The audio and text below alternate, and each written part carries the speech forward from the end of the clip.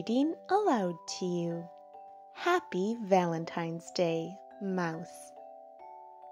Written by Laura Numeroff and illustrated by Felicia Bond.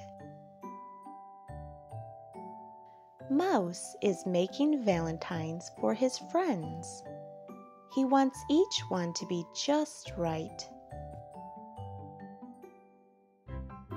He loves Pig because she's a good dancer. Mouse loves Moose because he's such a good artist.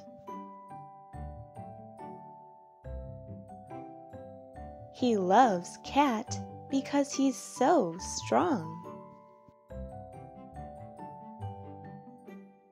And Dog because he's always happy to see his friends. He loves Bunny because she's the best at hide and seek.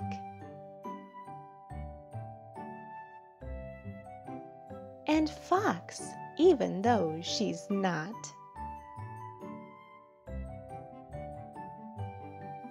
Mouse can't wait to give out his valentines. Who's at the door? Happy Valentine's Day, Mouse.